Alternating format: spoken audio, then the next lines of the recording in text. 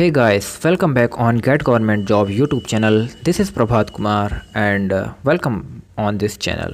तो दोस्तों आज के इस वीडियो में हम बात करेंगे CPU के बारे में। CPU क्या होता है? इसका फुल फॉर्म होता है सेंट्रल प्रोसेसिंग यूनिट।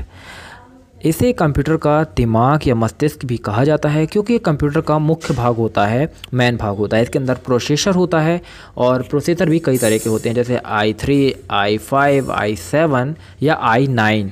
तो इसके बारे में तो हम बाद में बात करेंगे, लेकिन बेसिकली CPU के अंदर प्रोसेसर होता है और स्टोरेज होती है। ये दो चीज़ें कंप्यूटर के अंदर विशेषकर होते हैं CPU के अंदर।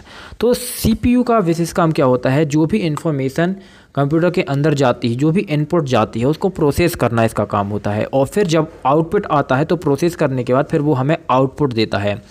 बेसिकली आपने कंप्यूटर के बाजू में रखा हुआ एक चौकोर बक्सा देखा होगा जो एक टावर के जैसे थोड़ा सा लंबा रहता है, उसे ही उसका CPU कहा जाता है। इसके पीछे बहुत सारी केबल्स के लिए यूनिट बनी रहती हैं जिनसे कीबोर्ड, मॉनिटर, माउस, प्रिंटर आदि जुड़े होते हैं। मतलब इनपुट और आउटपुट डिवाइसेस इससे जुड़ी होती हैं।